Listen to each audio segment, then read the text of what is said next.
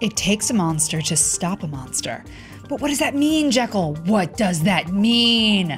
I'm Sasha Pearl Raver, and this is Screen Junkies News.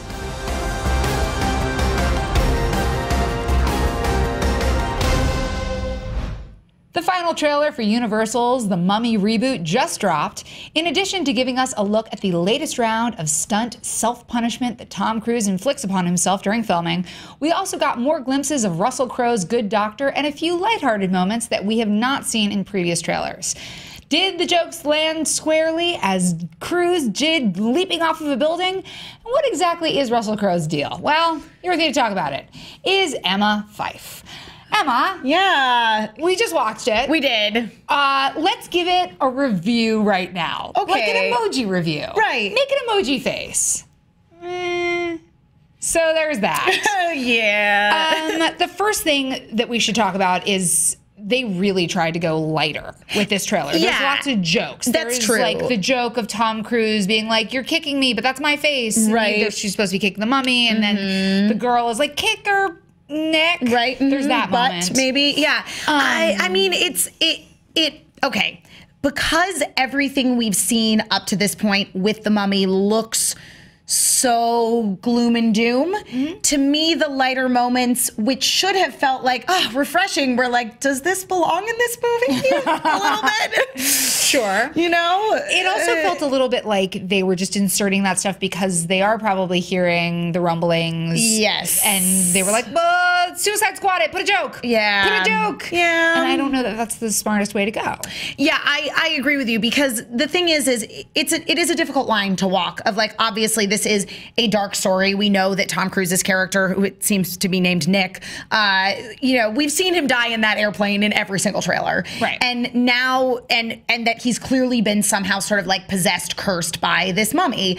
And that in of itself is a very dark story to begin with, but then he comes out with like, no, this is like a fun mummy. And I don't know that it necessarily So that works. moment that there's two things we need to talk about what we just showed. One, very light spoiler alert, minor little spoiler alert. If you haven't been reading certain articles, they are setting up a universe. They're setting up a monster universe at Universal. Yes. The other thing is I feel like I have watched 4 different movies in that trailer. It's got a little bit of World War Z, which is a movie that I actually really liked. Absolutely, I can see that. It's got a little of X-Men Apocalypse.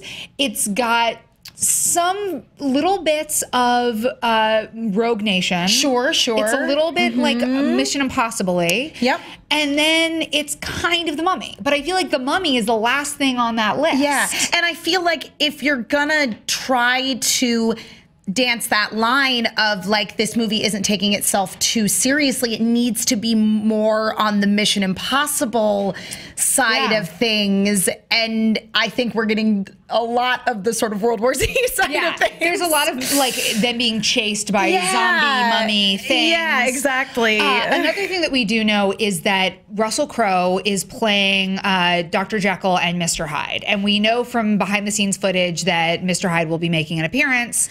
So there are so many shared universes right now. Yes. And I think actually people were very excited for this one, and maybe still will be when the movie comes out. Oh, yeah. What are your thoughts, I Emma? definitely don't hate the idea of Universal creating a shared universe out of its monster franchises, because that is what put Universal on the map. Yep. You know, in order to survive the Great Depression, Universal made these low-budget B-movie monster films because they were cheap to make, and they ended up being the thing that, like, made Universal notorious as a studio. And I think that's a good thing. And so, like, going back and re-exploring those franchises, I'm all for, and again, it's like taking an established thing and making it your studio's shared universe. Yeah. But I think that they need to like lock into, what do we want to do with this? Yeah. Besides make money. Right. Yeah. Right. So I was a huge fan of Penny Dreadful. Okay. And every time they would introduce a new character and suddenly that character would be revealed to be Frankenstein or Dr. Jekyll and Mr. Hyde, there was like this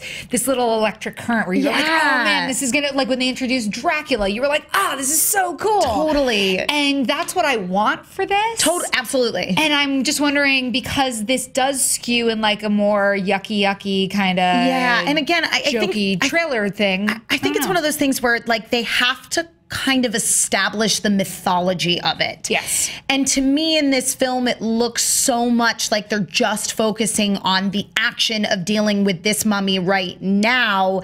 And I want a little more of the history. You know, I maybe this is controversial. I love the first Stephen Sommers mummy film, The Mummy with Brendan Fraser. What do you mean controversial? Amazing. I keep talking about how great it is. Right. I also like The Scorpion King. Oh, like, Scorpion King is great. Come on. Yeah. Those are fun movies. And that's the thing, is that movie manages to still be scary and still be The Mummy while also being this really fun, like, Indiana Jones adventure. And again, you get so much of the backstory of like how the mummy came to be. And I think if they put that kind of attention to detail into this mythology they're trying to create with all of the various monsters, we could end up with something really fun. I just don't know that I'm seeing it in this film. I mean, I haven't seen the movie yet. We still have some time before it gets released. I think the thing that bothers me is that you've got Tom Cruise in this epic looking plane crash, which looks really cool. Right. But why is he the only person who survives? Is it because the mummy, who I think it's very cool that she's a female mummy. Totally agree. But is it like she's got the hots for Tom Cruise and that's why he's the only one who survives? Like, what happens to other people? Why is he the one who is cursed?